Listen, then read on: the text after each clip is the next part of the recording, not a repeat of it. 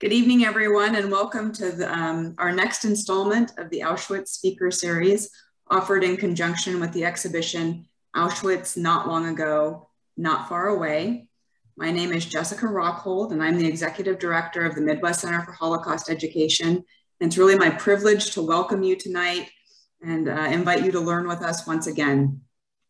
On behalf of our partners at Union Station, Kansas City, MCHE wants to thank you for all of the support that you've shown, not only for the exhibition, but for this series of speakers and the learning that we hope you're gaining from that.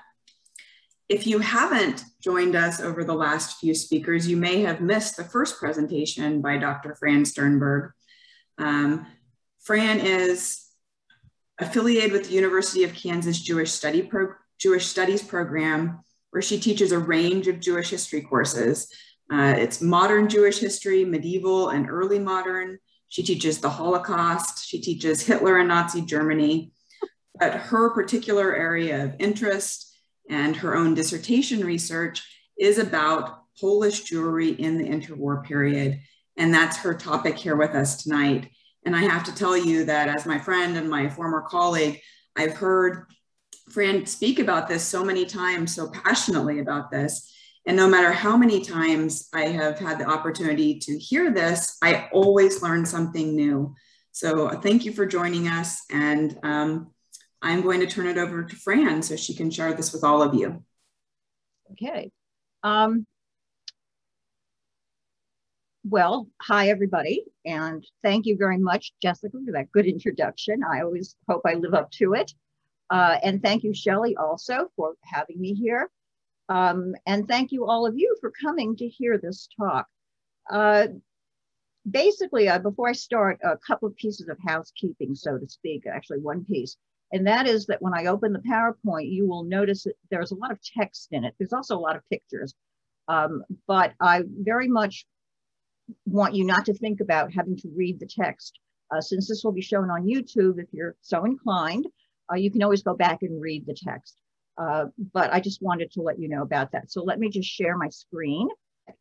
Now, as I said, this, as Jessica said, I should say, this presentation is going to be about Polish Jews between the two wars. And a portion of this was the subject of my dissertation. I studied two Polish towns, small towns, Szteplach, as they're called, to distinguish them from larger towns or cities in the Białystok province of Poland between the two wars. And the title of my dissertation was Cities of Boundless Possibilities, which is a kind of odd title, but it's very meaningful. I came across it in a Yiddish newspaper from one of the towns, a weekly Yiddish newspaper that was published. And they meant it ironically. It's a quote, sort of a paraphrase of a quote from Maxim Gorky, who was a Russian writer of the interwar period. And he meant it facetiously a little bit too about Russia and the Soviet Union and the possibilities in the Soviet Union. And the people in the Yiddish newspaper that I was looking at, Volkowisker Leben, it was called Volkowisker Life, they too said, well, we live, and they're talking about Jews, Polish Jews in interwar Poland, in cities of boundless possibilities. And they meant it really in two ways, either very ironically and facetiously, because look at how we live under certain restrictions and difficulties, as I'll explain to you. And then also, the fact is that there is some potential here. And this is how I see Polish Jewry between the wars. Very much, as I'm going to tell you, a work in progress. Well, let me go to the next slide. And so the way I'm going to put this together is in three parts. First, context, which is like the backstory to all of this. And then contours, which will be the actual formulation of how everything looked and was, with lots of pictures and whatnot. And then finally, conclusions. But let's start with the context. So the backstory. In order to understand interwar Polish Jews, there are a few things we need to understand about how we see them and how we think about them and what they were and in what situation they found themselves in the interwar period, what larger situation. But we have to start with perception. The problem with studying interwar Jews generally in Europe is the Holocaust.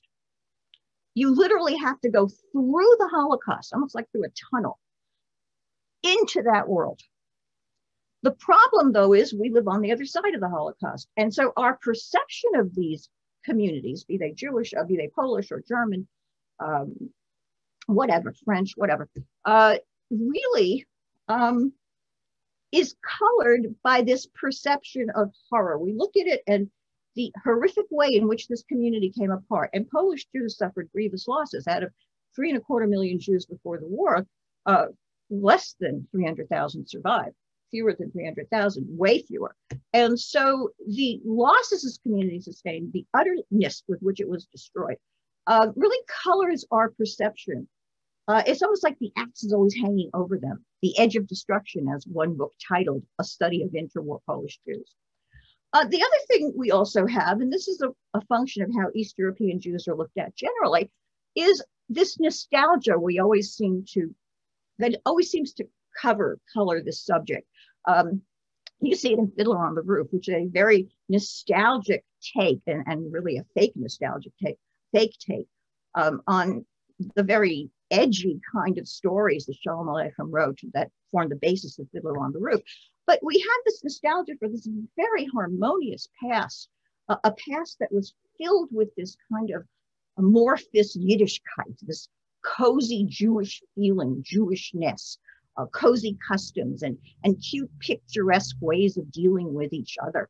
And this is not just a kind of pop art perception, as you see these very much for sale prints that are done by this Ukrainian born Israeli artist. And look at what he titles his series of paintings. By the way, you can go on the internet and buy these. It's called Wandering Stars, World, Gone with the Holocaust. This is not the world that was gone with the Holocaust. It's a very different world. But there is this need to see, just like A.J. Heschel, who is a well-known scholar, says, the little Jewish communities of Eastern Europe were like sacred texts opened before the eyes of God. As if everybody living on the cusp of the Holocaust was a sacred text, was imbued with this kind of heightened parochial spirituality, an infinite world of inwardness. And he's not writing this about, again, the world of the turn of the 20th century, the 1890s. He's writing this about the Jews in the interwar period. Similarly, you see this, again, another perception that somehow seems to go along with this. And here I quote Lucy Davidovich, or use part of a quote from her, a world that is always seen as frozen in not just utter piety, but also utter poverty. And here we come to a series of photographs by Roman Vishniak. I'm sure many of you are familiar with these. His first big coffee table book hit was called A Vanished World. You see it down there. It came out in 1983, or it may have come out before then. I think that might be the paperback date. But in any case, he very consciously, and he's a very sophisticated guy. He comes from St. Petersburg, before the Russian Revolution. He's lived in America. He goes to France all the time. He's very conversant with continental culture, generally speaking, very sophisticated, a phenomenal photographer. And he consciously, going to Europe, going to Poland in 38 and 39, and taking reams of photographs for his first book, chooses 31 photographs. And he says it's here, not just because they're so fabulous, and they are, he's a great photographer, but because he saw this as typical Jewish life, abjectly poor in its material condition and its spiritual condition, exaltedly religious. And I've labeled all these cities, Warsaw, Slonim, whatever. I could show you, I'm going to show you other pictures of Warsaw. And so maybe right next to these people, those other pictures existed too, but he consciously presents them this way. And it comes down to us too. This we think is authenticity. Well, it isn't. Because in reality, Polish Jews, interwar Polish Jews, were a very complex, diverse society, not frozen, but moving, dynamic, not living in one set of identities, but constructing a variety of identities, and many of them in conflict with each other. And that said, they have a very long history in that region. It's absolutely correct to consider the region in which Poland finds itself, Polish Jewry find themselves. It's a much larger region, as you see on this slide. It really is essentially, the borders are the Dnieper River, as you see it on the east, and the Oder River on the west. the Baltic Sea to the Black Sea. This was a large area before the First World War. It was part of the Russian Pale, which the Jews were restricted to. And in 1939, 5 million Jews still lived in this territory. So fully almost a third of the world Jewish population still lives there. And the largest part of that population lives in Poland. And you can see on the next slide, the demographic distinctions here. And you can also see basically how much larger the populations of Poland and Russia, and by here it's largely the Western Soviet Union we're talking about, are than the populations of the other countries. One good way of looking at it is there are as many Jews in France. In fact, there are fewer Jews in France, according to this particular demographic, than there are in Warsaw. So this gives you a sense of the size, the density, and the roots of this community. This is the Jewish heartland. And the other thing about the Jewish heartland that's so fascinating is that for communities, and here I'm lumping North American Jewry, Canadian and American Jewry together under North American Jewry, so no offense to Canadians or Americans, but 2/3 of North American Jews, more than almost half of the Jews in the Yishuv, in pre-Palestine, pre-state Palestine, pre-state Israel, and 1/5 of German Jewry can trace their roots back to that heartland. And the other thing that's interesting about these three communities, the North American one, the one in the Yishuv in Palestine, and the one in Germany, is that each in their own way can be looked at in the interwar period as taking off in different directions. And so Polish Jews, who are the largest group in the interwar period in the heartland, are the very heart of the heartland. And the other thing you need to see about Polish Jews is a little bit of a little bit of demography, a question of age cohorts. Interwar Polish Jews consist of several age cohorts. The generations that came of age in the late Russian Empire, the generations that came of age in World War I, and the generations that are born and come of age, or would have come of age, in the Polish Republic. And so, again, we're looking at a very sort of interesting set of age and socio-demographic considerations. This lovely family picture, for example, the extended Katz family, is a lovely case in point here. You get a very nice sense of just the multiple generations. So interwar Polish Jewry was not one age group, all those old people that Roman Vishnak seems to show you, but rather multi-generational. Go to the next slide. And then we have the Republic of Poland, which is another work in progress. And this is an important thing to keep in mind. Poland doesn't exist for about 120, give or take, years. In the 18th century, at the end of the 18th century, from 1772 on, between 1772 and 1795, it was divided, basically partitioned, among three different empires, the Austro-Hungarian Empire, the German Empire, and the Russian Empire. And then it was only after World War I, in the context of Versailles and the settlements after World War I, that it became a republic again. And so here is the Polish Republic in 1933. It was a diverse republic because when it was put together at Versailles, it was clear that Poland was going to contain more than just a Polish ethnic majority. There would be significant other ethnic minorities, which were called the national minorities. And so in order for Poland even to get its independence or to be recognized as an independent power by the powers at Versailles that crafted all of these settlements after the First World War, they had to agree to, not just in the Treaty of Versailles, but also in the National Minorities Treaty that they had to sign separately, to preserve the independence, autonomy, and respect the differences of the significant national minorities that were encompassed within their borders. And that it was not just giving them equal civil rights, They also were allowed to keep their own languages, to have schools that are accredited in their own languages, and also to elect their own representatives to all of the different types of government, state, municipal, whatever. So they were allowed to maintain a discrete identity. If they chose, should they not choose it, they could obviously accept more of a level of what was called Polonization. So this is the situation. And I have some figures here, you can see them. Jews are a significant ethnic minority. They're either the second largest or the third largest, how you want to, well, according to the censuses, they come out this way, but they're often called the second largest ethnic minority. But even the third largest ethnic minority is a significant size. And roughly the Polish Jewish population translates out to anywhere between 8 and 10% of the population.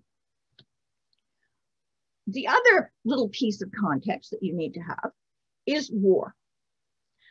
No sooner, in fact, even sooner before the Republic, the Polish Republic was put together or consolidated, it was already embroiled in 2 of 3 wars that broke out or were a continuing situation on these on its eastern frontier. And as you can see, the Ukrainian-Soviet War doesn't apply to us today, but the Polish-Ukrainian War and the Polish-Soviet War were 2 wars that involved attempts to first bring back, undo the Russian Revolution by certain sets of armies.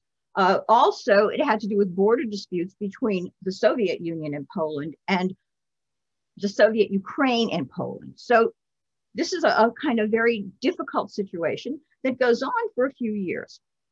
And most of the fighting takes place exactly where most of the Jews live, in that heartland area. And in fact, there's a certain significant amount of violence with respect to Jews. The Jews are caught in the crossfire of everyone, including Polish non-Jews, the Polish army, and so on. If they're going into territories that the Soviets have, and if they want to take from the Soviets, then the Jews are considered inimical. And so it's an interesting situation because the Jews are caught in this crossfire, and there's quite a bit of violence extended to Jews. Now, that said, Jewish soldiers, Jewish young men, fight with the Polish army because they are very much concerned with maintaining or making sure Poland survives, because the alternatives would be worse, going back to Russia, which is way worse. And so, and they were, this was a very important thing for them. And so one of the things that, you need to understand is that young men were conscripted and they went and they fought. And in point of fact, young Jewish men fight or, are part of the Polish military structure as, infantrymen, as officers, whatever, right throughout the interwar period. If you were to go into a Jewish home in the interwar period, you would see pictures of boys in uniform. So again, this is an important thing to keep in mind. And these are wonderful pictures, as you can see. The one I call your attention to is the one on the lower right-hand side of Tuvia Bielski, who is the head of the Bielski partisans. If you've seen the film Defiance with Daniel Craig, that's Daniel Craig. But in any case, it's just a little piece of thing to know. So again, and Jewish communities were also very supportive of the survival of the Polish Republic and of their young men in uniform. And so they came out officially to support their young men. And then, of course, finally, the Republic consolidates. And here hangs the tale too. For the first 4 years, it's a typical parliamentary democracy modeled on France, yada, yada, multi-party, all that stuff. And then, of course, this is a very unsettled period, even in the wake of the ending of these wars. And so there's a great deal of factional strife, political fragmentation.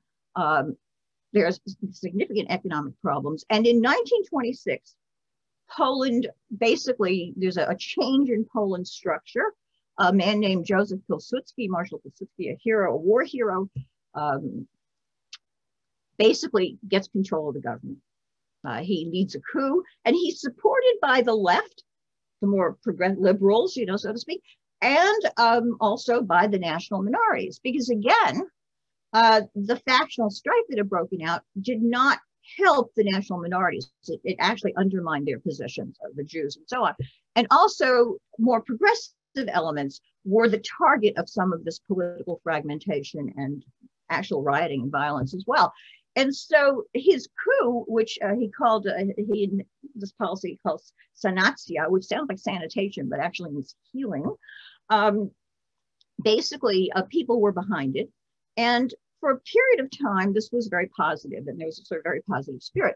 But again, further economic and social problems, or perhaps the same unsolved ones, this is of course in Polish history, basically meant he became more authoritarian and tended to then put a certain level of restriction on opposition and, you know, activism and so on and so forth.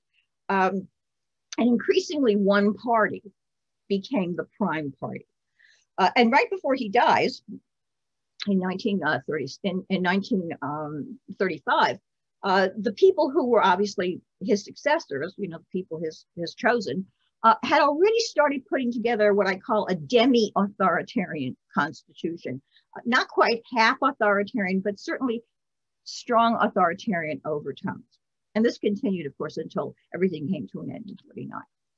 And so then we come to anti-Semitism, which is another thing that, you know, obviously we need to address. To say that anti-Semitism doesn't exist would be wrong. It was never non-existent in the Polish Republic. But here we come to the kind of reasoning I like to do, which is kind of on the one hand, on the other hand. Definitely the kind of anti-Semitism that exists keeps Jews from truly first-class membership in the state, as I say here in the text. And the National Minorities Treaty had a lot of holes in it, and it wasn't always observed. And it isn't like the Western powers are going to come after Poland to make them observe it. So basically, now Pilsudski, who saw all of these extreme opinions as essentially inherently dangerous to the state generally, because it allows a lot of loose cannons to run around, was able to control it. But after that, things somewhat changed. But even more importantly, he doesn't stop political parties from advocating anti-Semitism, or periodicals from advocating anti-Semitism, or movements to that advocate anti-Semitism to exist. He doesn't stop that. And after his death, things become much more difficult. And certainly the new government, particularly in the wake of the Great Depression, which Poland suffered from very grievously, tried to respond to some of the economic problems of the Great Depression by essentially limiting the Jews' economic viability. And I'll explain what that means later. You'll see exactly what I mean. But that said, the other thing you need to understand is, on the other hand, it's not monolithic. This isn't Nazi Germany, and you have to see that in comparison, because it's very different. It varies from time, it varies according to place. In some places it's stronger, in some places it's weaker.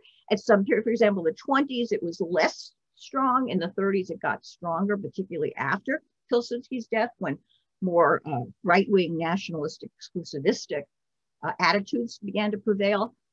It was more marked in the West and Central provinces, where there are fewer Jews, less marked where more Jews live, which is in the Eastern provinces, and where fewer Poles live. So again, we can see some of where that skews.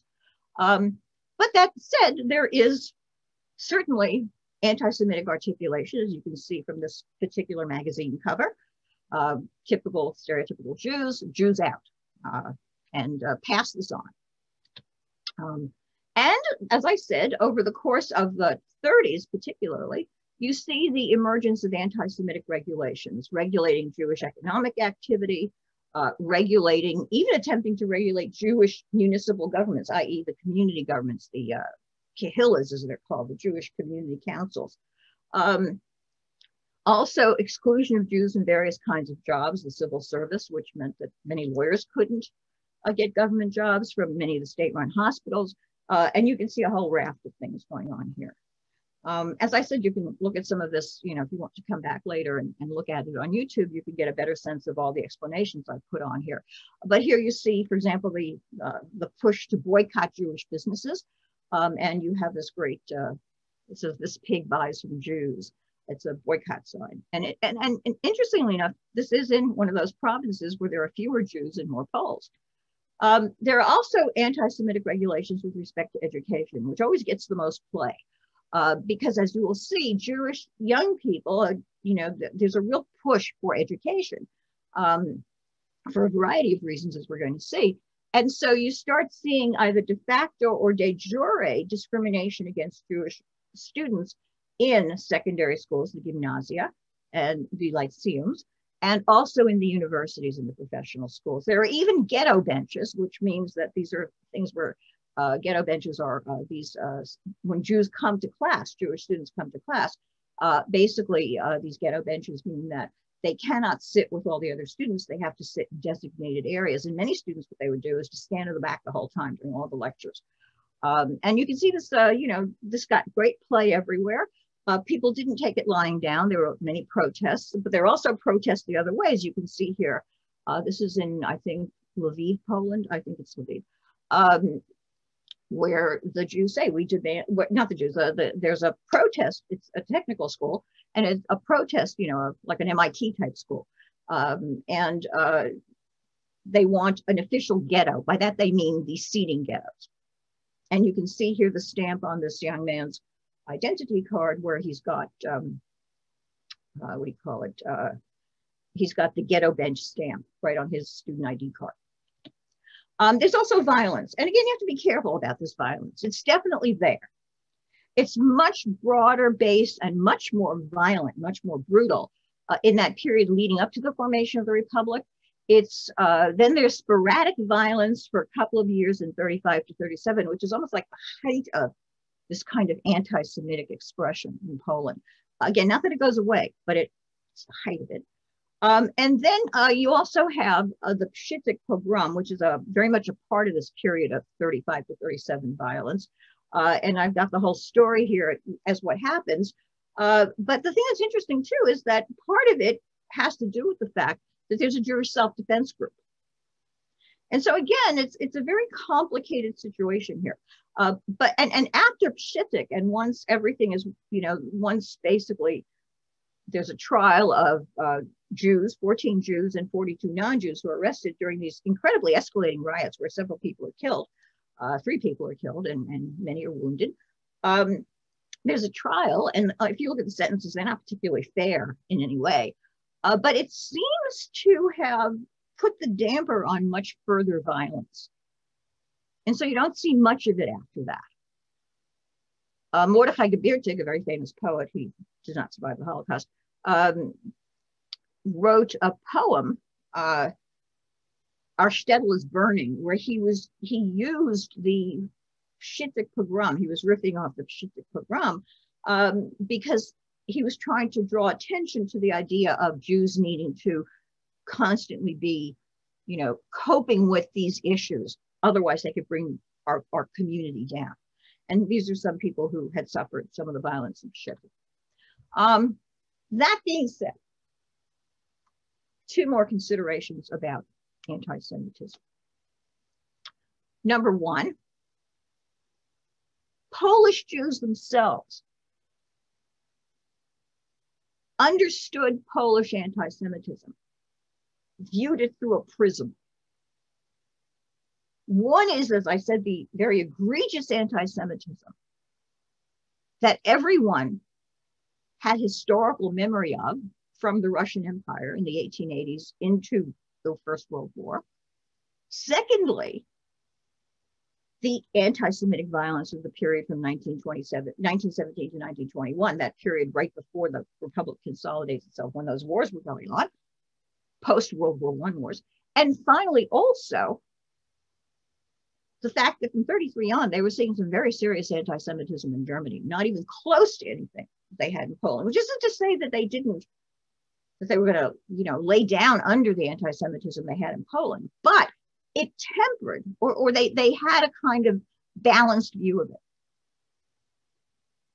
And you will see that they were able to function in its context, and that's an important thing to understand. Now, granted, what they were going through in Poland is something that would have sent us American Jews screaming.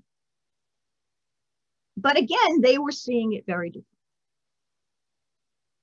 That said, another hand, a kind word for the Polish Republic, it too was a work in progress. And what's interesting about this work in progress is that even though it was nationalistic, demi-authoritarian, anti-Semitic, and overly centralized, so the central government was trying to push into too many state-related matters, provincial-related matters, it was also very free. And it allowed a significant amount of pluralistic expression. And so in that way, it was good for the Jews, at least not bad for the Jews. Because given the Minorities Treaty, they were allowed to open their own schools, as you're going to see. They were allowed to write what they pleased. They could express themselves freely as a distinct ethnic group. And the government provided a network of media, an infrastructure of media and communication that they used to propagate their own ideas. And so this is something, you have to be balanced about this. Okay, now what you paid your money for. Contours. So what was the society like? I always start with demography. If it's on a map, it's demography as far as I'm concerned. But let's start with demography. Look at the population. Look at their settlement patterns and so on. Okay, again, it's the second largest Jewish community in the world, 1/5 of world Jewry. And in 1931, according to the census, and these numbers are always fungible, it was 3.1 million people. And in 39, it was 3.25 million people. So this is a big community in Poland. All the more so because of their settlement patterns.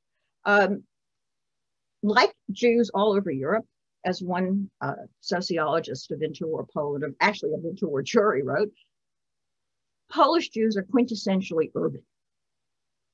Most Polish Jews, like Jews all over Europe, live in cities. 60 to 70% live in cities and towns, especially in 5 towns.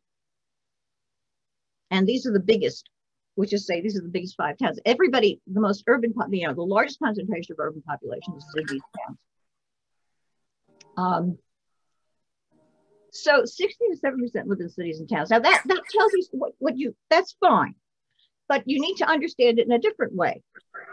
You have to compare the number of the total population. In other words, 60 to 70% of Polish Jews live in towns, whereas in the total terms of the total population, only 24% of the total population lives in cities and towns in 31, and 27%, not much of a larger growth, in 21, I'm sorry, and then in 31, 27%. Now, why is this significant? Because what that means is if you go into a city like Białystok or Kraków or Lublin or Częstochowa or any of the cities I've got here, you would, and you're coming from the countryside, you're a non-Jew coming from the countryside, you go, oh my God, this place is full of Jews. Because the bulk of Jews are concentrated in the city.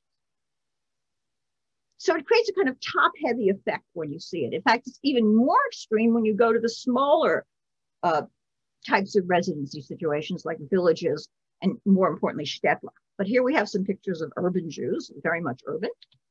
And here we have pictures of Jews living in the shtetl, in the small cities. 30 to 40% live in that eastern area that is not necessarily Polish in ethnicity, but rather in its main non-Jewish ethnicity, Polish non-Jewish, but Ukrainian, Belarusian, and to some degree Lithuanian. And there, not only do 30 to 40% of Jews live in the urban situations, they have the small urban situations, but more importantly, some of these shtetl, like the 2 I studied for my dissertation, were top-heavy with Jews.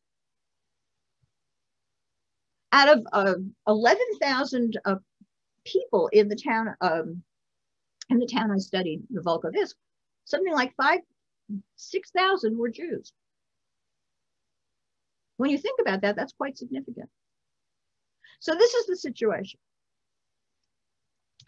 Now, in terms of population, during the interwar years, the Jewish population increases at a very high rate, at a very intense rate. demographers call it natural growth. So it experienced a high natural growth, high birth rates, large family sizes, and low infant mortality. And the impact of this was very significant because it created a real strain on the Jewish community, on the resources it could bring to bear to help fellow Jews, and also on Jewish economic activity. On the one hand, again, Polish Jews are concentrated in these urban situations, cities, shtetl towns. On the other hand, 90% of Polish Jews are involved in non-farm occupation. As you're going to see, a lot of that non-farm occupation is retail activity at a very small level. And as a consequence, that puts a strain on the number of jobs available. And it creates a kind of, we'll see, a kind of spreading poverty, especially as economic restrictions kick in. And in fact, when Jewish social thinkers, Jewish social, people involved in social services, people who are, involved in trying to craft some kind of Jewish national policy in Poland, one of the big words they use is overpopulation. It's a kind of odd word when you think about it, but one particular not government, but representative to the parliament talks about how Poland has 1 million too many Jews, meaning 1 million too many Jews for the resources they have available. So the Jewish community recognizes the burden this puts on the Jewish community, and the fact that with everybody doing the same kind of thing and living in concentrated very densely in certain areas, it puts a real strain on people's ability to make a living. The other thing is it's getting younger. Now, this would have, had the war not happened, had the Holocaust not happened, this might have changed because people began to get married later and began to have fewer children. But this was not the case into the 30s. So again, you have what basically is a baby boom and a youth quake, as people like to talk about it in the 60s. With more people living to maturity and a higher birth rate, the population keeps getting younger. And in 1931, 30% of Polish Jews are under the age of 15. And again, this not only, is exacerbated by the strain on communal resources, but given again, the kind of government restriction on economic opportunity that begins to kick in the late 30s, you have this sense of young people beginning to feel hopeless about what's going on in Poland, trapped. Okay, this isn't doom and gloom, but there's a sense of anxiety and distress. And also, predictably, there's a generation gap. With more people living in the cities and young people often going from the shtetl or the villages to the cities because there is no economic opportunity in the shtetl, it's even worse there. Well, you know what happens when young people go to the city, there are no parents. They start to question the traditional structures. Even in the small towns, they start to question traditional structures. They seek new solutions. They are looking for other answers than their parents can give them. And the political movements we're going to look at and the cultural movements we're going to look at definitely feed into this, including, of course, all the mass media. So what else is new? By the way, I hope you are enjoying the picture on the right. It's one of my favorites of this young couple. And I always love the idea that they were secret communists and that he was a yeshiva student. But this is like so modern and so cool. It's really one of my favorite pictures of this period. So I hope you get a chance to look at it in some detail. The other thing I always notice is when you see women smoking, that's always a sign in photographs that they're emancipated. In interwar Germany, there was a big Jewish women's emancipation movement and a movement just to emancipate women generally. And they're always shown smoking cigarettes because that was a sign of emancipation. Again, girl with a cigarette. So here are some young people. Take a look at these wonderful photographs. Again, the one in the upper left is a wonderful one. Knowledge is power, unity is power. And here are more young people. This is just everywhere. I just, again, you should go back and look at some of these. They're just savor them. The reason I have so many photographs of young people is because there were so many young people. And of course, the youngest. the ones born in the 30s, late 20s. Now, what did they do for a living? I said they were having problems. Well, yes, but first you need to know what they did. Understand too that Poland's Jews are a very important part of Poland's economy. They're not just enmeshed in the economy, they're integral to the economy. They're engaged in a variety of large and small scale activities that are incredibly important to this economy. Poland's a developing country, and they are important to its development. I have a rundown here from the 31 census of what they did for a living, and that just bears out that the bulk of them were doing non-farm jobs, and also what those non-farm jobs were. And so we'll look at some of this. And not only that, they were also entrepreneurs. So another important factor in this is that they were able to employ other Polish citizens. So here are some pictures of their occupations. Here we see them as middlemen. And being a middleman is like the quintessential Jewish occupation in interwar Poland. And that could be something very fancy, could mean some kind of warehouse or factor or dealer, to being a little less fancy, being a shopkeeper, to something not fancy at all, being a vendor and a peddler. So again, I have some lovely photographs here that I hope you will savor, all over Poland in different points. Shopkeepers, different kinds of shops, small scale, large scale. And then vendors and peddlers. When people came to Poland to photograph, photographers from Western countries, if you will, not just the United States, but England and France and even Germany, they really latched on to these humbler occupations because they were so picturesque. And you have here actually, what's interesting here are photographs of people doing a variety of different, more or increasingly more humble, less and increasingly more humble kinds of peddling and vending. Again, from semi-substantial setups in the marketplace, that they set up and then take down, to these little stands that they put up, and some of the traditional kinds of things that they sell. What I find very interesting is that there's another photographer here I've got, and you'll see some more of his photographs, Alter Kachizna. He was actually, around, a little bit around Roman Vishniak's age probably. But what's interesting about him is that he too took photographs of poverty-stricken Polish Jews in the interwar period, because he was not just a poet and a writer, he was also a photojournalist. He often did commissions for the Jewish Daily Forward in the United States. And often his photographs, even though they covered the same territory, we've got a photograph by Vishniak here, they were far more grainy and far more edgy, because what he was into was showing the suffering of the masses, and the need, from the progressive point of view, the need to alleviate their situation. He wasn't just showing this frozen in piety and poverty. He wasn't savoring the spirituality. He said something's got to be done. And his photographs always address that, even in the way he photographs them.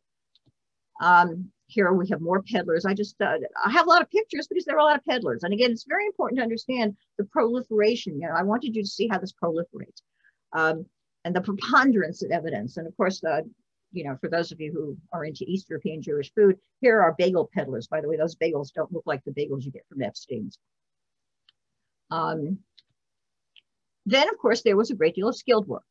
A lot of that had to do with needle trade and some aspects of the clothing or cloth manufacture, or even smaller scale seamstress and tailoring establishments. There was a great deal of that. And if you look at, for example, the skilled workers in Grodno, which is Porodna in Belarus today, you will see that out of the Jews are almost, well, they're not quite half, but they're 42% of the population, 43, give or take. And notice how many artisans there are, Jewish artisans versus non-Jewish artisans. That gives you a sense of their integralness to the community, to the economy of Poland. And the other thing you ought to be seeing and catching on quickly is the idea of women working. Everybody worked. We'll come to that. Here are just other kinds of skilled work and unskilled work. And a lot of people, that was one way they kept body and soul together, and in a very limited and difficult way. Again, Roman Vishniac does all these photos of porters that, you know, are very lovely looking. But being a porter means what? It means you work with your own body. Your body is the tool. Your body is the hauling instrument. And also another thing, because again, of this oddly sort of developing nature in Poland, particularly, well, all over, many people didn't have running water for quite a while. And even in, you see some into the 30s, in some towns, people still could make a living, or a very small living, but a living, hauling water from the well to people's houses. And another, I have this picture of a woman plucking feathers for down, because that was a very common thing that people did, women in particular. And Alter Kachizna, who took the photo, his comment was, well, it's an honest living. Then there are Jewish entrepreneurs of large and medium scale that employ people in their factories, in their retail establishments, wherever. And there are Jews in the professions. And what you will see, what's interesting, is often the places where Jews work, doctors, for example, and nurses and dentists, and there are lots of women in this, by the way. Women come into medicine, dentistry, and nursing in a big way in this period, Jewish women, are in Jewish hospitals because they cannot work in the state hospitals, which actually helps to feed the large philanthropic hospital, you know, social service establishment that the Jews put together. And then we have teachers. And again, teaching, and you see this also in other parts of Europe, in not just for Jewish women, but other women as well in the interwar period, is a vehicle into the university situation and into the middle class and into a professional situation.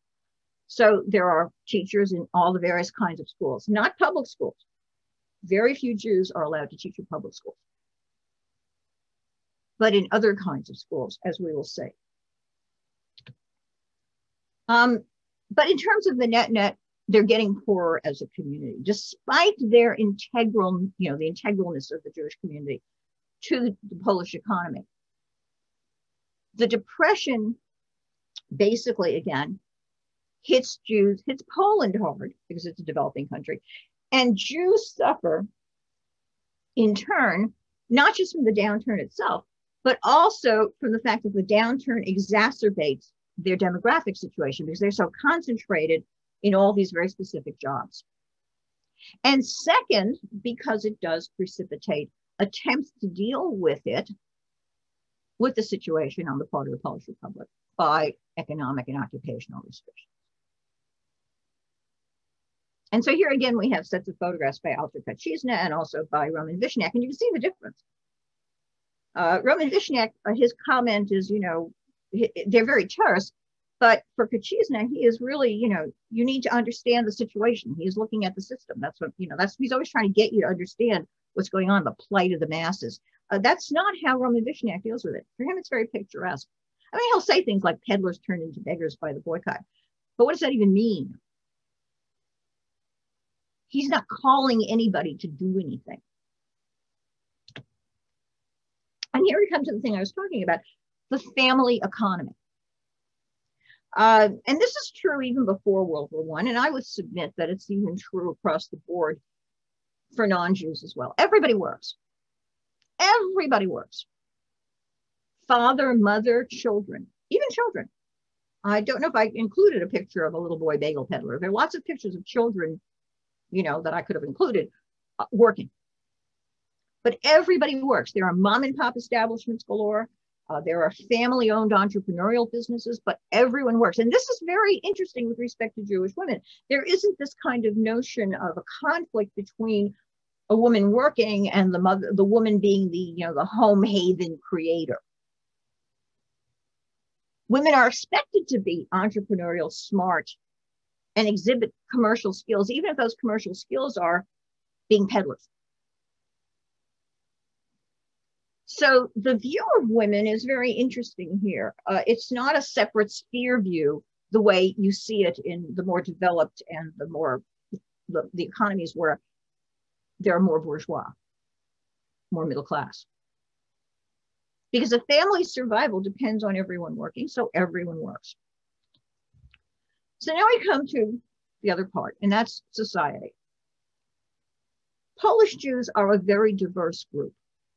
Unlike Roman Vishniak and, A.J. Heschel, all due respect, they were diverse. They were often in conflict with each other. They had competing visions for the future. And they supported an absolutely breathtaking number of institutions and organizations and services that were all for the community. Partly because it was hard to venture outside the community, not impossible, as you will see, but certainly fraught with some difficulty. And so the Jews created essentially their own civic society with their own network of institutions, organizations, and services. And you can see this notion of multivocality, different voices, in the lower right-hand picture. Here is Lebush Kieski going to Paris, saying goodbye to his family. Probably, I'm assuming, as typical young people, young men and women.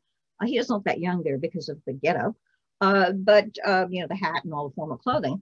But he is going to Paris, most likely to study medicine, which is what a lot of Polish young men and women did, Polish Jewish ones, because they couldn't get into the universities. And they would go to other schools, to study other kinds of professional training.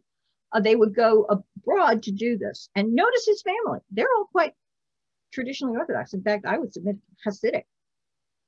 But there he is, the modern young man saying goodbye to his family. That's multivocality. And of course, the basis of any society is the educational system. And because the National Minorities Treaty that Poland had to sign, and because the Polish Constitution, allowed minorities to have their own system, or allowed Jewish children or minorities' children to basically enter public schools indiscriminately, right, without discrimination. Basically, we're looking at a very interesting educational situation. The bulk of Polish Jewish children in interwar Poland go to public school for a very simple reason: it's free. It's free.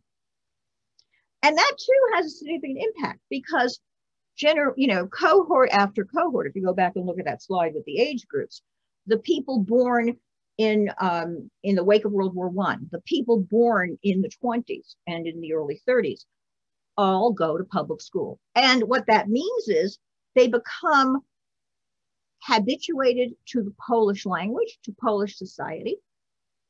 And increasingly, that's going to provide the seeds of a certain level of acculturation. At the same time, they establish their own school systems as well. You can see Jewish-run private schools, 20% of Jewish students. Now, what are we talking about? Well, if the National Minorities Treaty says you can have your own educational system in your own national language, my question to you is, what's the Jewish national language? Again, the bulk of children go to public schools like these children here. Notice the one up here on the upper left-hand side, we have this is in Lviv or Lviv at the time, but Lviv, today Lviv, Ukraine.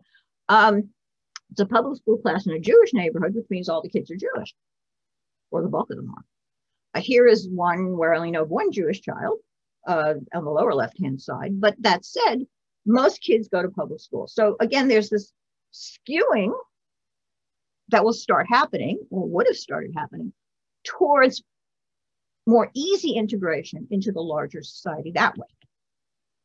But again, if you ask, if you have the school system in your own language, the question is, what is the Jewish language? Well, that depends on who you ask.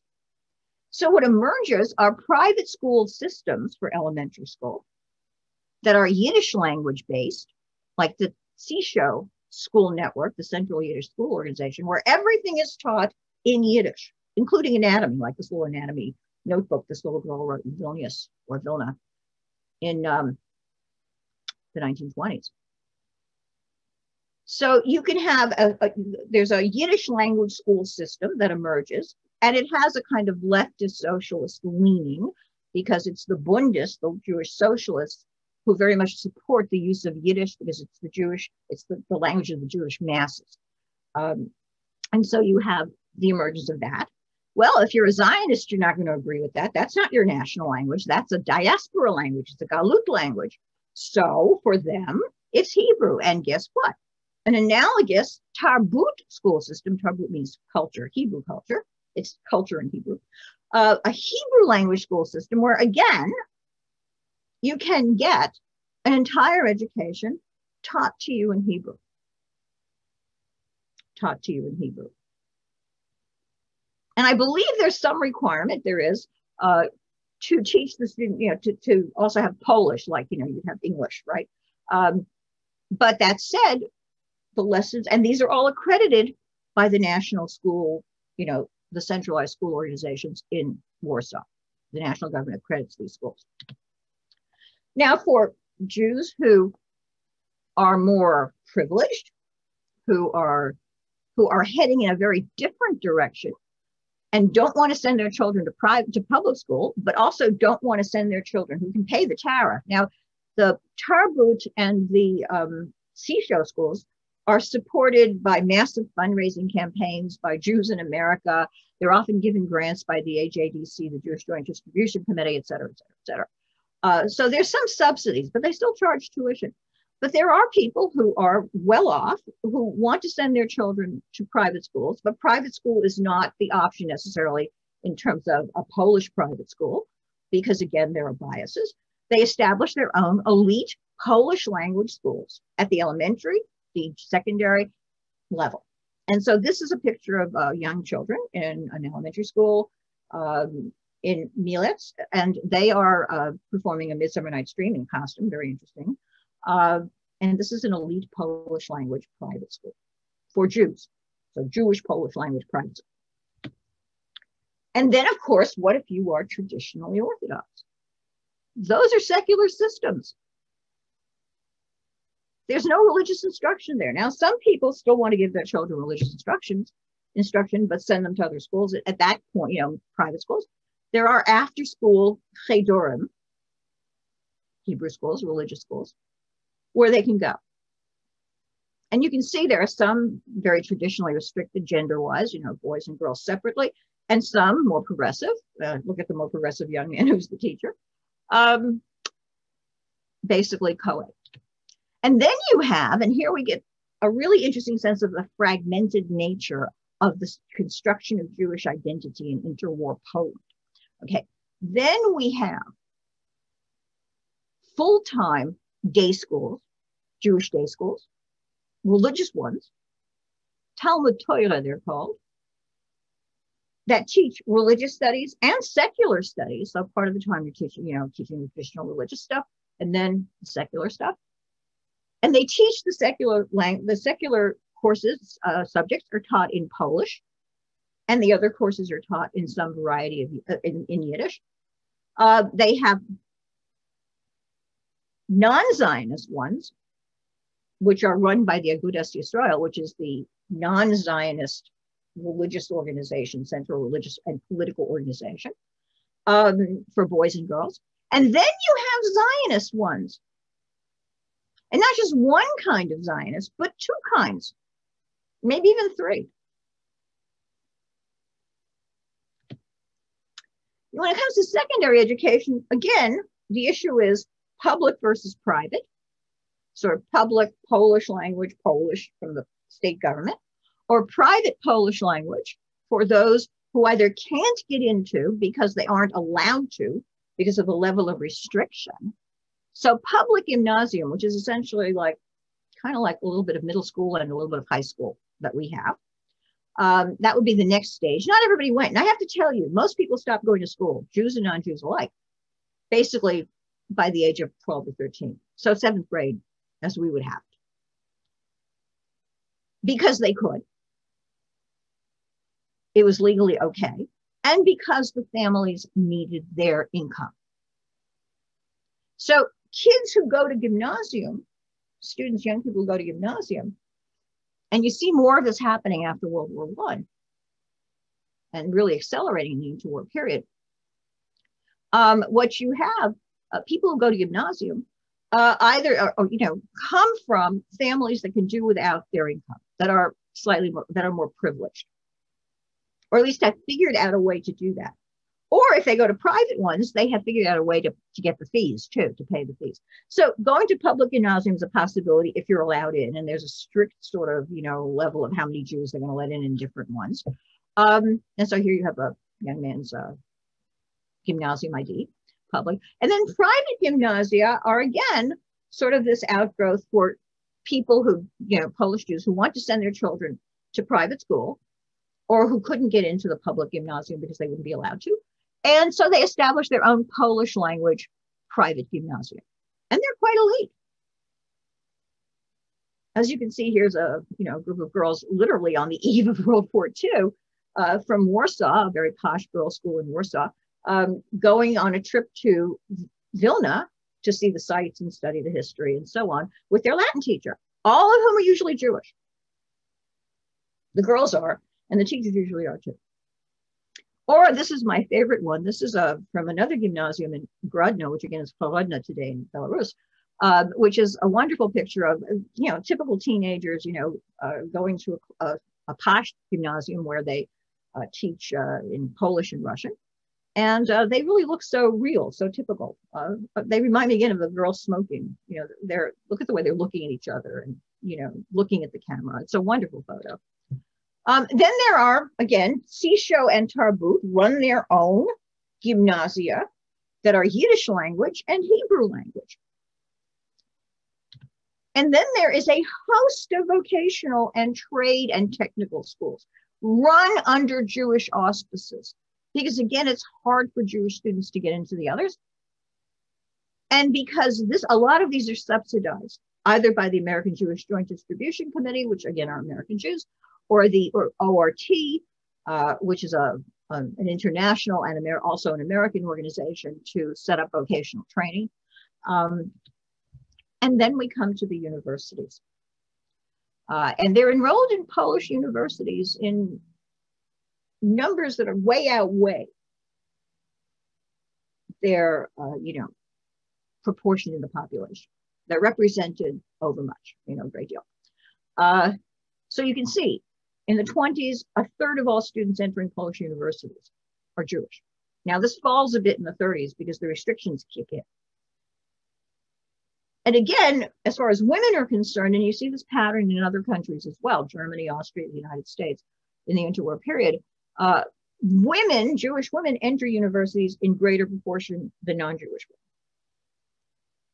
And here you have some, picture of the ratios of students and so on and so forth. I do love these pictures of university students.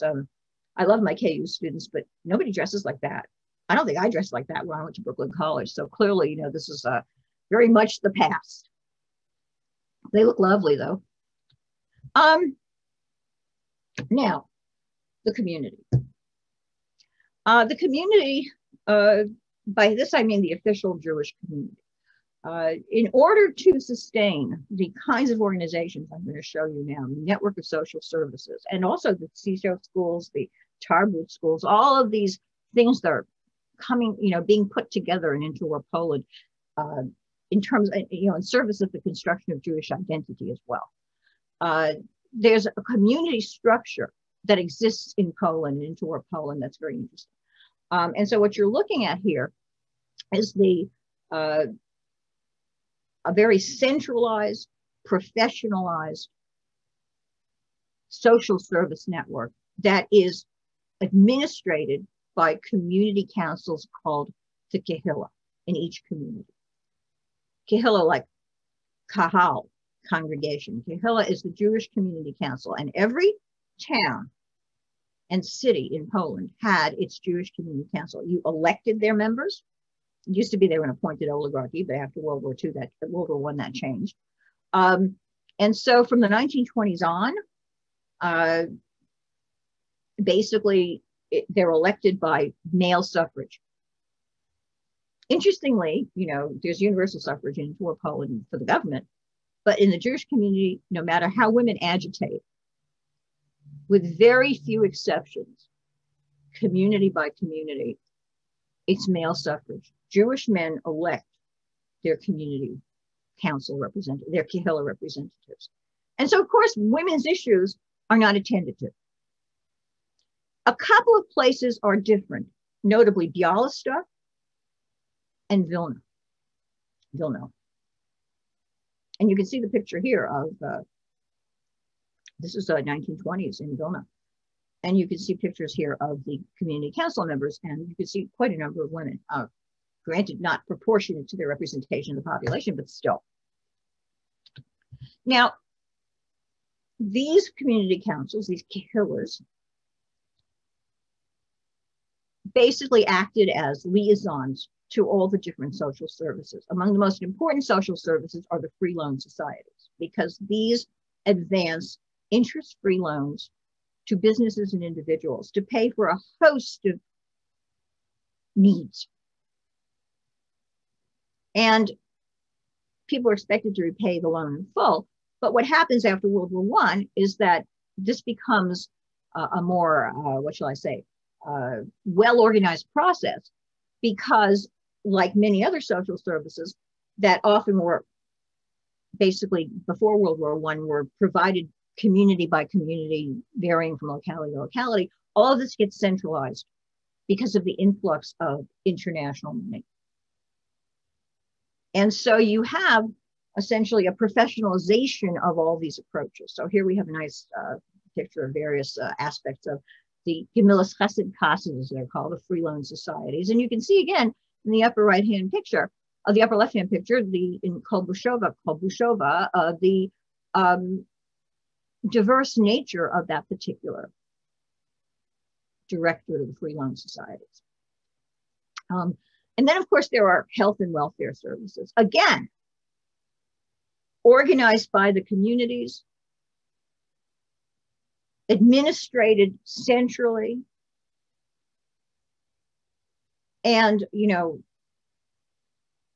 also the workers, they were also, the employees of these different social services are also subject to professionalization. One of the most important ones is TOZ, T-O-Z, which is the Society for the Safeguarding of Health of the Jewish Population. And it's very important because it provides clinics, it provides daycare centers, it provides food subsidies to poor children, it provides nursing services, and summer camps as well. Again, with the family economy and everybody working, there are some very small children that need attending to. There are also children of school age who need daycare from time to time. And there are also children in the summer. It's a way of them getting away from the city for the summer and having a salubrious experience. And notice too the numbers of women employed, not just as, sort of obviously as, workers in a daycare center, but as professionals. You have orphanages. The Chentos runs a network of orphanages. Again, it used to be locality by locality. Now everything is run centrally, and the localities now become parts of these organizations.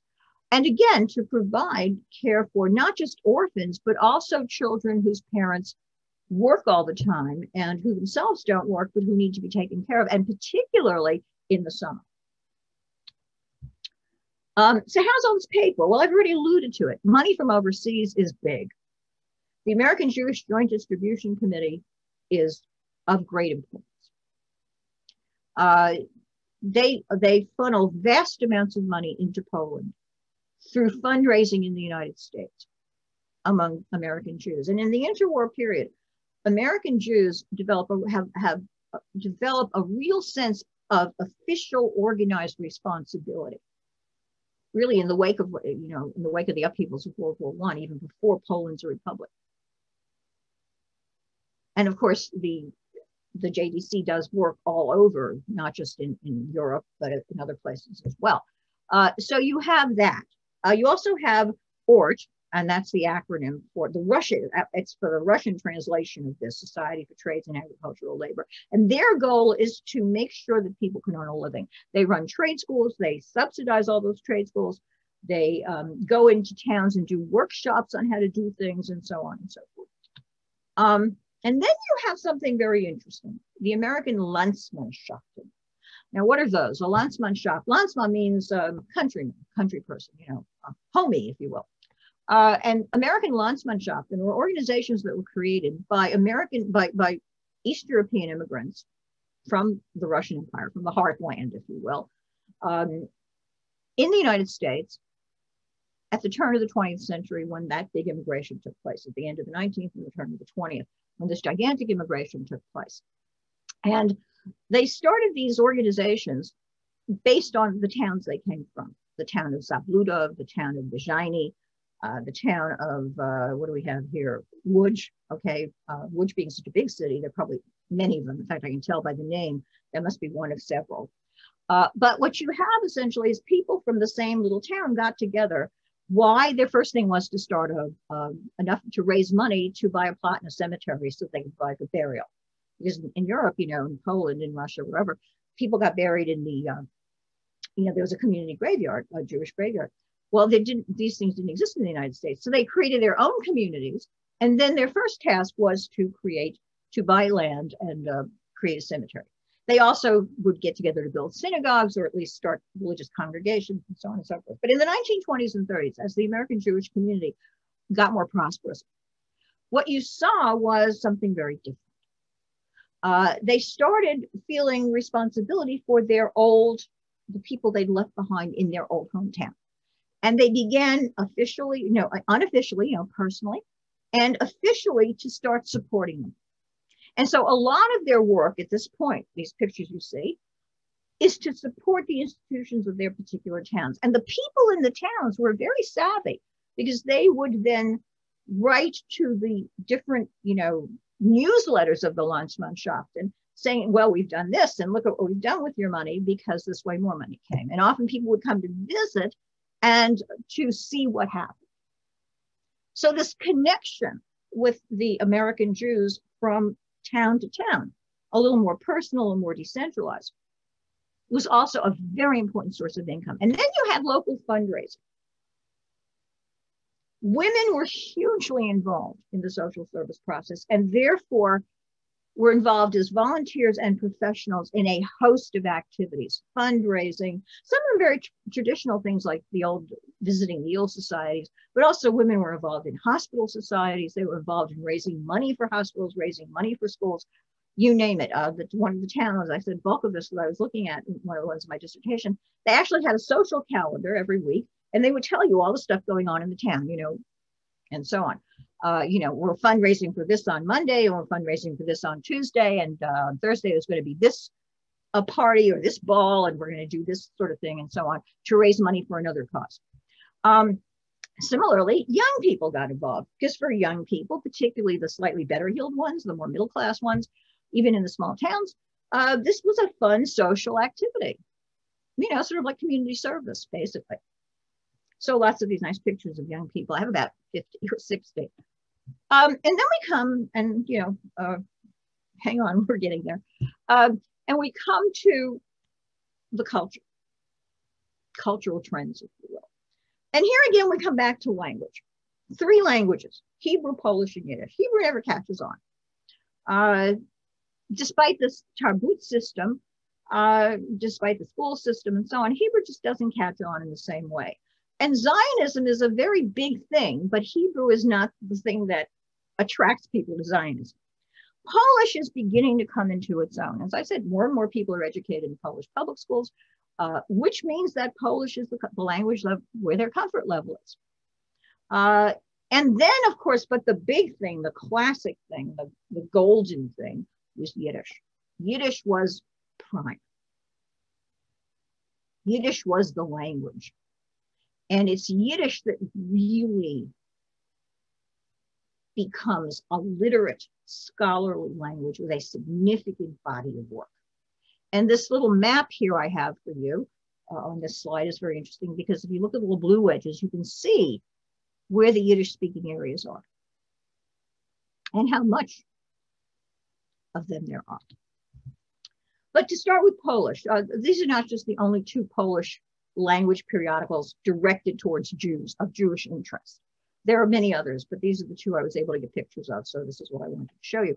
They're published one is published by, they're both published by the Oppenslavs. Nathan, the husband, publishes Nasz Przykład, And the wife publishes Ava, which is a weekly magazine for women. And so Paulina Appenschlacker publishes that. And as you can see, they have a kind of Zionistic bent. But again, they're intended to be popular. This is a weekly magazine. Nash Pietland actually is a daily. And the readership isn't huge, but there are more like this, and they are coming into their own, or they're beginning to make a start. And you can see that if you look at what the kinds of articles, the front page of this magazine, Ava, the women's weekly magazine, apart from Zionists, and again, they have a Zionist spin to them, they have a very secular agenda. They talk about women's issues like abortion rights, gender equality, women's rights. So this is interesting, and done in Polish for Jews. And that's an important thing. But Yiddish literacy is prime. Everybody reads Yiddish, or at least, and again, in the Polish census of 1931, the bulk of Jews said Yiddish was their mother tongue. Because the Polish census of 31 was doing mother tongues. You identified by mother tongue because they were trying to figure out who the minorities are. And you can see different types of people all read Yiddish. And there's a thriving Yiddish press. Heint today is the largest daily Yiddish paper that's published and circulates throughout Poland. And this is from May 30th, 1939. And you can go back, hopefully, if you want to visit, revisit with YouTube. And you can see that they're concerned with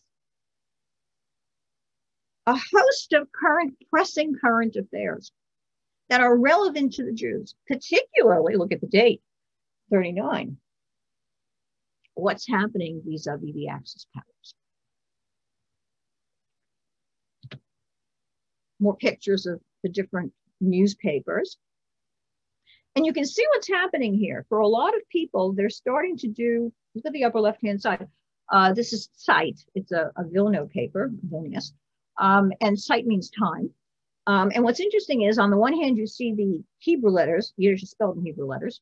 And on the other hand, on the other side, you see Polish orthography. If you read Polish, you know this says Zeit, which means a lot of people, which I know for a fact, will be becoming increasingly more comfortable reading Yiddish with Polish orthography.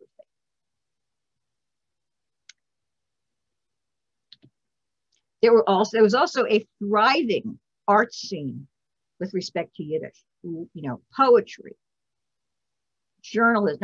poetry, social criticism, novels. And here are some of the different involvements. And you also see early, very quickly, a kind of Vilna-Warsaw divide. Vilna is a mammoth cultural center. It's in really Vilno is Lithuanian, but it was in Poland in the interwar period. It was part of Poland. And there's a kind of rivalry between Vilno and Warsaw for primacy in many things Yiddish, including literature, and as you can see, drama. They're the two big poles of Jewish culture in Poland, if you will, pardon the pun. And so here's just some pictures of these. And these are all avant-garde. They're very secular. They're all cutting edge. They're into graphics. They're into photography. There's Alter Kachizna, and there's his wife too up there, somewhere down there. Again, it's remarkably abstract expressionism, all avant-garde. And then there's scholarship. The YIVO Institute for Jewish Research, where I did my dissertation research, was really preceded by its grandfather, its father, its parent, I should say, was the Yiddish Scientific Institute that was founded in Vilno in 1925. And its goal was to create a body of Jewish scholarship in Yiddish and to study Jewish history in Poland in the most up-to-date way, including collecting archival material, collecting oral testimonies, offering Yiddish language courses for teachers of Yiddish in the Yiddish school system, and standards of Yiddish spelling and translation. And in fact, those are still used today in the United States. For example, the Yiddish spelling and translation I used to do when I was doing all of this was according to how YIVO did it, because that's where I did my studying. And again, you see a significant involvement of women. Obviously, I'm not talking, in terms, I'm not, but you see, this is very much a modern secular undertaking. In fact, if you look at the bottom, the lower left-hand side, you see Lucy Davidovich, who actually studied at YIVO. She was an aspirant. She was a research fellow at YIVO in the interwar period. In Warsaw, not to be outdone, there is the Institute for Judaic Studies, which today is, now YIVO exists in the United States as YIVO. The Institute of Judaic Studies now is the Jewish Historical Institute in Warsaw. They opened essentially in the same, for some of the same purposes. Especially they had a vast and phenomenal library that was attached to the Institute for Judaic Studies. And it was right in, near the Tolmatsky Synagogue that had been destroyed, as I showed in the first picture, by the Germans. But it was an extremely important repository of historical scholarship. I have four of the main historians there. Note the dates, none of them survived the Holocaust. But in any case, the Institute for Judaic Studies was the opposite of YIVO. It was the other pole, if you will. And what's interesting is that they used to tell me YIVO, because I knew many of the people, my dissertation advisor among them, were people who had lived in Vilna before the war. And they told me that the people would get on buses on Saturday at, in Vilna and go to Warsaw to throw stones at the the Institute for Jewish Studies, because their Yiddish was different. And YIVO was fighting for primacy. Just a cute story. Okay, there's a Yiddish theater. And this is not just a Yiddish theater that does, Yiddish things. They do translations of theater, Shakespeare and so on, König Lear. They did one of the Tevye the Dairyman, Fiddler on the Roof, based on the, but that wasn't Fiddler on the Roof, it was Tevye the Dairyman.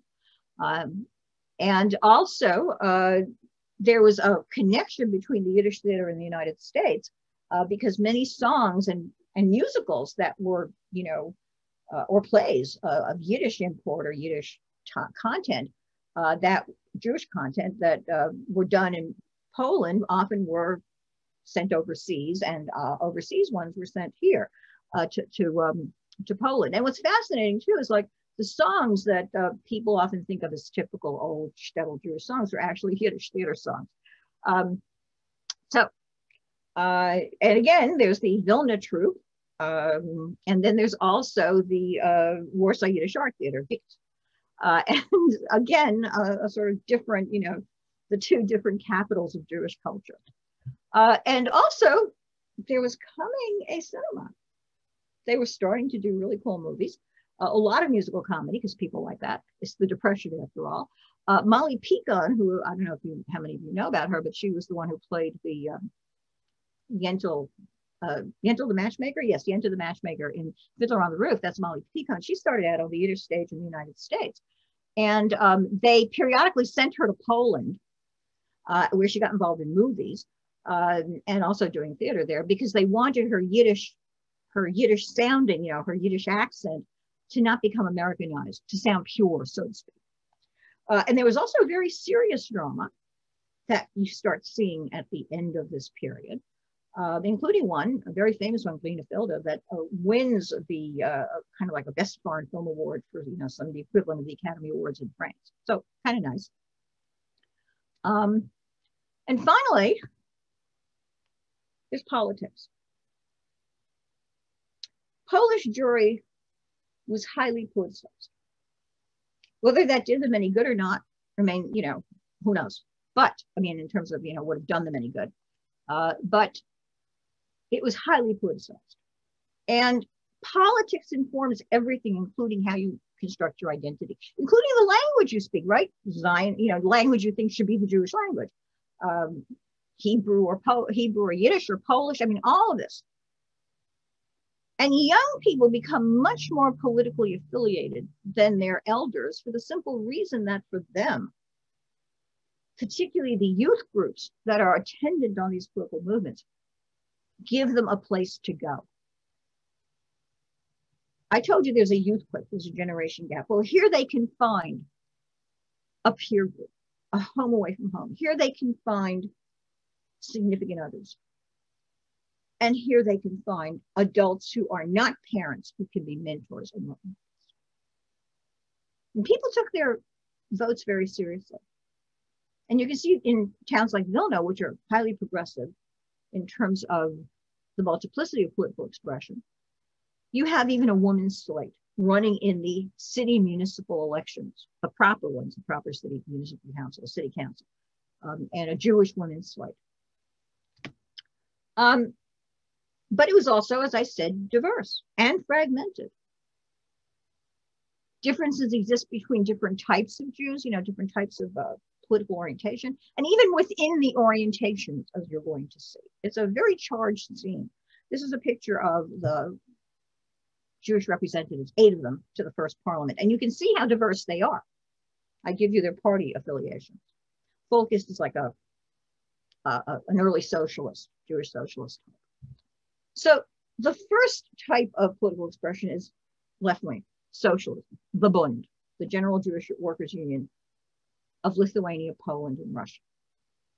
Now, this was founded before the First World War, but it is very big in Poland, particularly among adults. Now, 99,000 members doesn't sound like a lot because it's a big population, but think of all the other parties.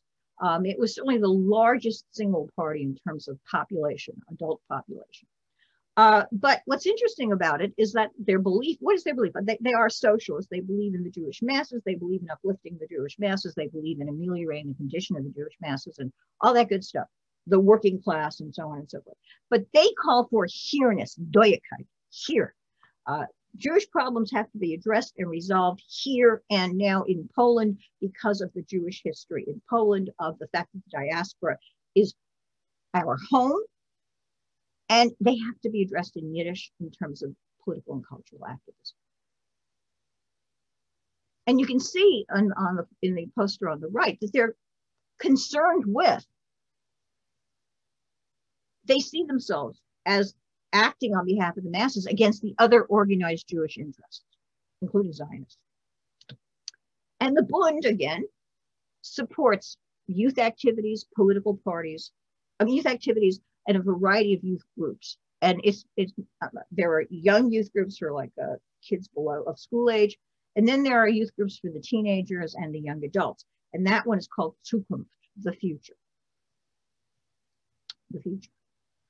And this is very important, again, because for all of the political parties, the youth groups become a real vehicle of propagation.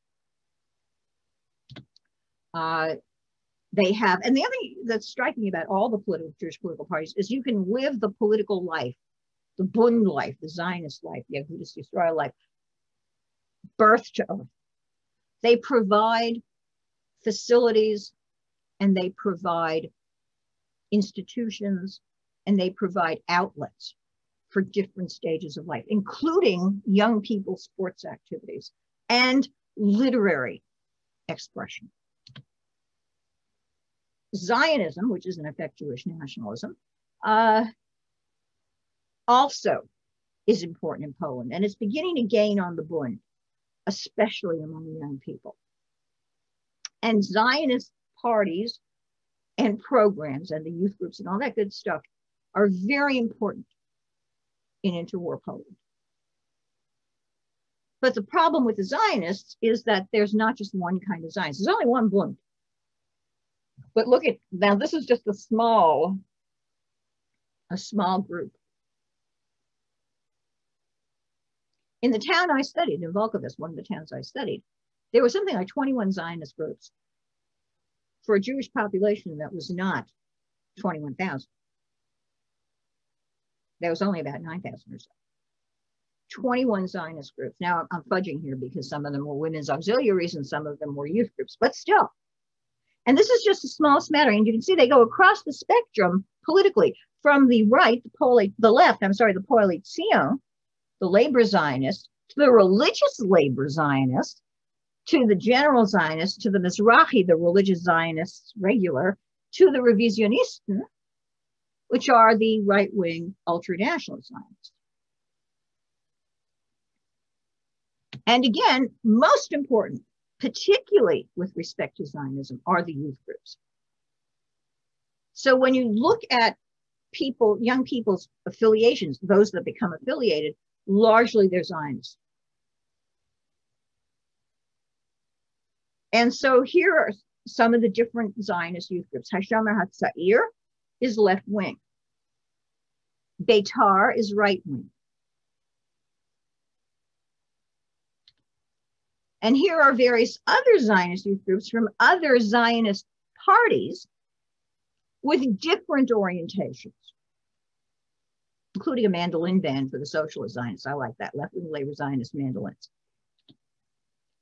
And they even have the Maccabi sports movement, which many of you may be familiar with, which still exists. Basketball teams and soccer teams and competitions, both in Poland and outside of Poland. And then the religious non-Zionists not only had their own political party, the Agudas Yisrael, but they supported their own social network, including the Tzirei Agudas Yisrael Boys Youth Group and the Benot Agudas Yisrael Girls Youth Group. And even more importantly, they were very important. They were a very significant Jewish party in the Polish Parliament. Why? Because a lot of Jews who were not necessarily traditionally Orthodox anymore, whose traditional Orthodoxy was beginning to wane, still supported the more traditional parties. This shouldn't come as a surprise. So finally, my conclusions. And as usual, I've got a few. The last days, the real conclusion, which is to say the conclusion of our history here.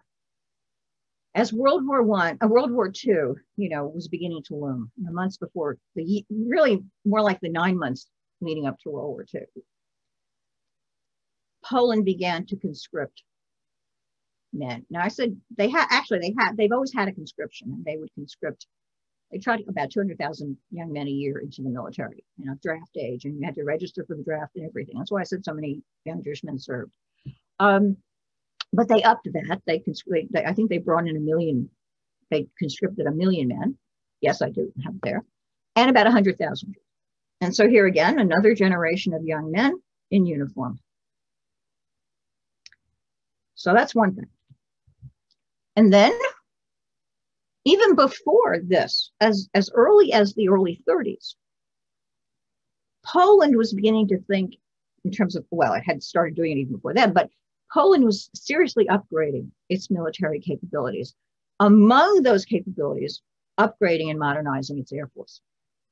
And a sort of civilian defense organization to support that, to support all the needs of aviation and so on, emerged with bipartisan Jewish and non-Jewish involvement, not just in working it, but also in supporting it. LOPP was the acronym. And of course, as things got more and more frightening, particularly if you look at the date, the two dates here, one the date the war started, one the date a few days after the German-Soviet non-aggression pact, which everybody understood meant Poland was going to be caught in the war. Everybody tried to mend their fences. The government reaches out to the Jews to bring them in with expressions of unity, of positiveness towards the Jews, and by their token, the Jewish parliamentary members who come together in a block, so to speak, like a caucus, say the same thing. And as they say in Nasz Pieczwan, which is the Polish language Jewish newspaper, in the twinkle of an eye, all religious and national differences were obliterated. Well, it's pretty to think so. But here are my last words. I won't read this whole thing to you. Don't be afraid.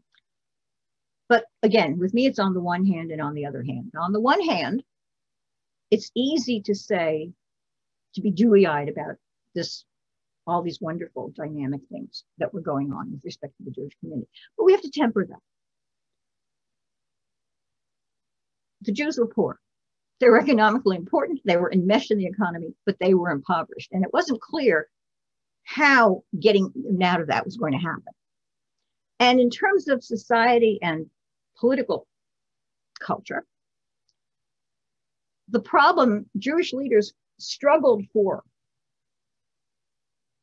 giving Jews, struggled to get more rights for the Jews, to fight the anti-Semitic agenda, to, formulate a positive national Jewish agenda that they could work. But the internal divisions and the external barriers were not getting overcome as well as they should have been, or could have been. I don't know. I shouldn't say could have been, but they weren't. This was hard work, and it was still very uphill work. And as far as Jewish identity was concerned, there were so many options, and all of those options fought with each other. I mean, Jews were, as I said, beginning to acculturate, beginning to Polonize, but they were doing it very slowly, and mostly at that point for the privileged. The more activist, the less privileged. Those who were involved in that side, those who had strong desires for a non-Polish national identity, a non-acculturated national identity. Their problem was their utopian ideas were tempered by some of this beginning Polonization, and also by the economic, social, and political realities. As I said, Jewish school systems exist, but most Jewish kids go to public school. And Orthodoxy is declining, but look, they're very strong politically. They still get voted in. So their agenda is still on the burners. Zionism is an important movement, but it's not monolithic. And really, when you come down to it, all these isms became powerless to deal with what was coming at them. And even with what was happening in Poland to some degree. It was hard work in Poland, and it was going to be impossible work after Poland. But that said, this was a vital and dynamic community. It was a community that was in the process of being born, of transforming itself, of looking to the wider world in new ways. They had no idea what was coming at them. You couldn't connect that. It didn't connect to their history. It didn't connect to their culture or the world they were building. They were not living on the edge of destruction, at least not in their eyes. In their eyes, they were truly cities of boundless possibilities for good or ill, and headed, as the Bund used to say, into the future. How this would have worked, who knows, because we'll never know. Thank you. I'm grateful that you stayed this long, and I hope you did. And I'm willing to welcome questions. And happy to. Thank you, Dr. Sternberg, for that excellent presentation. I always, as Jessica said, always learn something new, and it's a pleasure to learn from you every time. If anyone has questions, please put them in the chat. I'll ask them as I get them and throw a few in here. First, I wonder if you might speak to why we have so many misconceptions as you presented this, very complicated, complex community. Why do we have so many misconceptions that we, want to maybe paint this community with a, one brush or only see them in terms of destruction? Well, that's an interesting question. I addressed it a little bit, at the beginning. I think it really has to do with the fact, and we used to confront this at Evo all the time. It has to do with the fact that it's hard to see this community in terms of people fighting with each other, people struggling with each other, people having real animosities and antipathies about different opinions and ideologies, because the idea that, we want to see them as having had this wonderful utopian society that was cut down brutally in the Holocaust. But to me, and it's a very natural, I can't describe it better, I wish I could. It's a natural reaction to romanticize and sentimentalize that which was killed in such an abrupt way. And the other thing that's important to understand is that for American Jews, particularly the American Jewish community, the Holocaust, once the Second World War was over, and they started looking at what happened, it left the American Jews completely gobsmacked. Because what we had come to rely on here in this country was that the real Jews were there. This was the Jewish heartland, the ancestral homeland. And that had been, destroyed in a way that it could never be resurrected. And American Jews had to therefore sort of step up to the plate and not just be the funders, right? They were comfortable with that. In fact, it was in many ways one of their secular religious ethics, if you will, to give money, to collect philanthropy, to give tzedakah. But now they had to also be cultural repositories. And they had to literally rebuild that from scratch. And I think what happened as a consequence was that this community, they could not accept a realistic view of this community. They had to eulogize it. And they had to create this kind of, idealize it. Because they really had not basically developed, any other way of connecting. I've had a few questions on the topic of anti-Semitism, and I wonder if you might speak a little bit to how, you alluded to this earlier as well, but how what they were experiencing in this period differed from earlier periods, and maybe if there was a difference in generational response to the anti-Semitism that was happening in the war period. That's a good point. There was a difference, and if you go back through the PowerPoint, hopefully, as I said, you said it would be on YouTube, so you can all go back and look at it if you're so inclined. But you will see, two things. The Pshitic pogrom was preceded by some activity on part of the Jewish self-defense group, and they had guns. Now, I'm not saying that's a great sign of anything. I'm just saying that the younger generation was very willing to step up and confront anti-Semitism in a variety of ways. There's another one, there's another picture that I should direct your attention to, and that is in the one where the young man and woman are smoking cigarettes in her room. But there's another picture there of a group of young people in Warsaw at a very significant protest of anti-Semitism in the universities. So, in fact, ironically, the Polish Republic was responsible for a level of very uncomfortable anti-Semitism, at least again by American standards. It would have been horrific. But on the other hand, it allowed these protests. It allowed people to, try to deal with it in various ways. Sometimes they cracked down, sometimes they didn't. But the thing that's interesting is this existed. And so, yes, younger people more so than older people would take this kind of direct, confrontative position. The older generation also dealt with it. All this business about the Jewish national agenda, Jewish representation in the parliament, all had to do with creating a Jewish presence. One of the tragedies, not just for Jews, but for all the national minorities, I have not talked about Ukrainians or Belarusians, particularly Ukrainians who got a really bad deal from the government, but Belarusians and Ukrainians and Lithuanians, the other national minorities, the tragedy is they never got together in a proper national minorities bloc. Then something could have been accomplished. Because again, the Polish government was certainly not willing to just lay back and accept all this lovely national minority stuff, and not push Polonization. They very much wanted Polish to be the ethnic majority and in a real way. And the Ukrainians, there was a point in Ukraine where they closed a bunch of the universities for protests for a long time.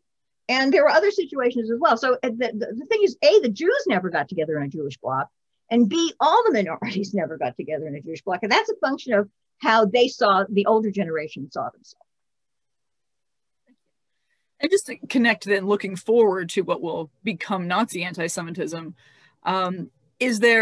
what connection can we draw from the way Poles are expressing anti-Semitism versus then when the Nazis come in and maybe their willingness to participate? That's a very complicated situation. And I have to preface this by really two things. Well, not preface it, but I have to respond to it in two ways or from 2 points of view. Number one, and I think I mentioned this in our conversation before the presentation, people forget that all over Europe in the interwar period, there were very few democracies. Real ones, or constitutional monarchies with a democratic framework. So we're looking at France, we're looking at Czechoslovakia, you know what happened to Czechoslovakia.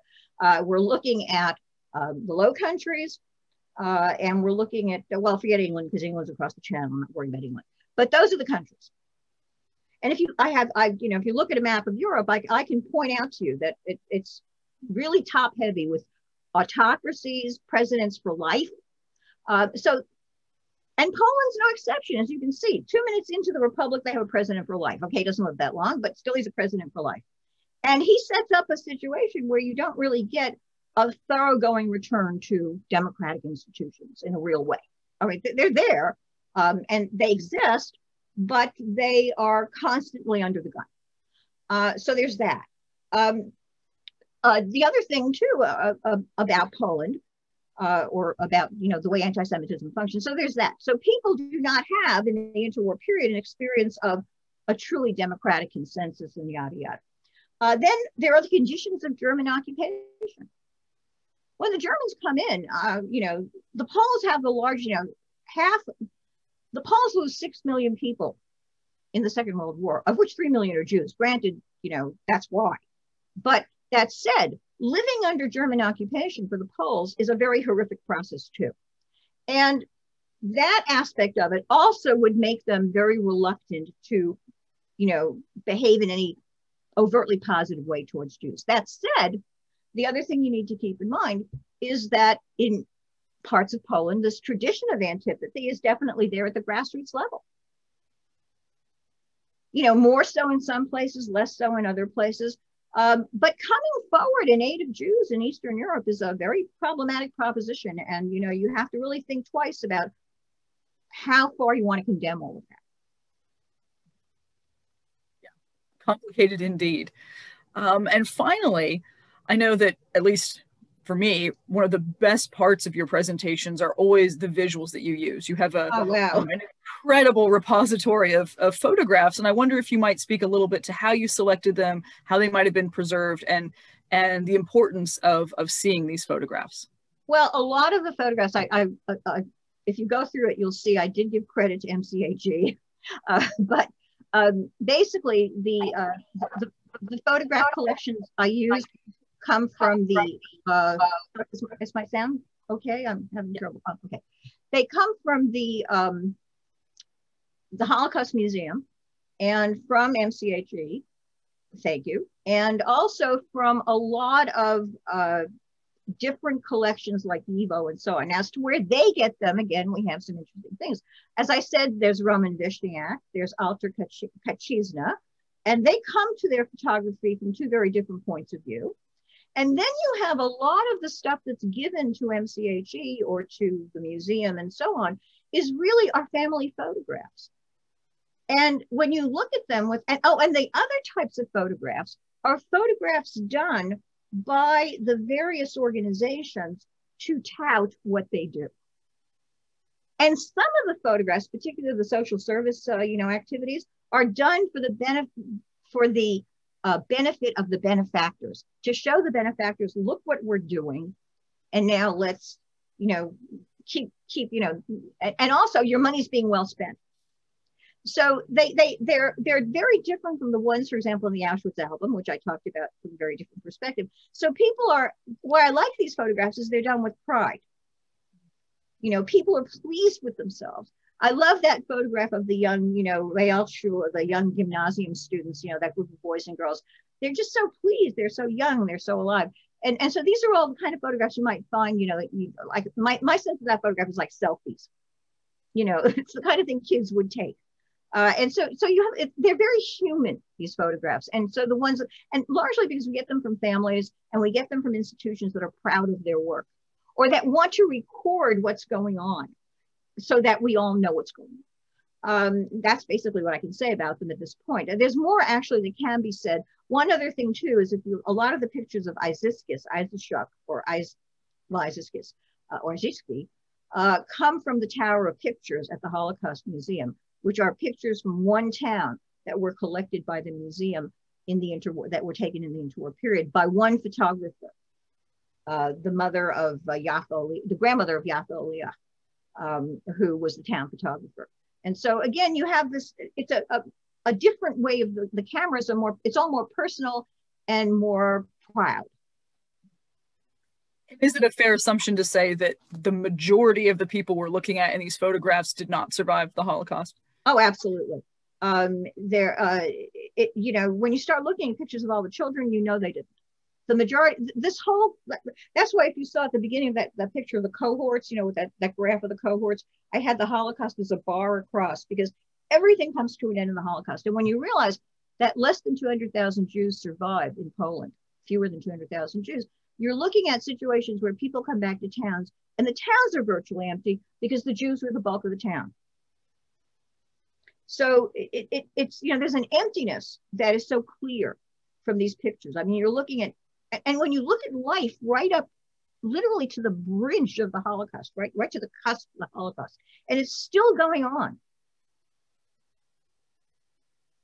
That's what's so amazing to me. And you know, the diversity gets a really bad rap because people aren't willing to cope with some of the more, you know, problematic nature aspects of the diversity. You know, even the cute thing about people going from Vilna to Warsaw to throw stones at the research institute. You know, people just go, you know, one thing to say, but they were alive. That's what they did. Thank you again for this great presentation and helping us, really see the diversity and vibrancy of this community and seeing how people lived rather than just the means of their death when we often think about this. Absolutely. It outweighs their death. It really does. It really does. Thank you again for having me. Thank you. Absolutely. Thank you. And I hope all of you join us. If you want to, as we mentioned, we will have this up on our YouTube channel and also posted on our website, mchekc.org. So if you'd like to go back and take another look at those slides, you absolutely can. I hope you join us for our next presentation on Zoom. This one is August 2nd at 2 p.m. in the afternoon, Central Standard Time. It's Gerhard Baumgartner talking about the Roma experience in the Holocaust. So it should be a very interesting presentation. Thank you for joining us, and thank you to our partners at Union Station. Have a good night, everyone.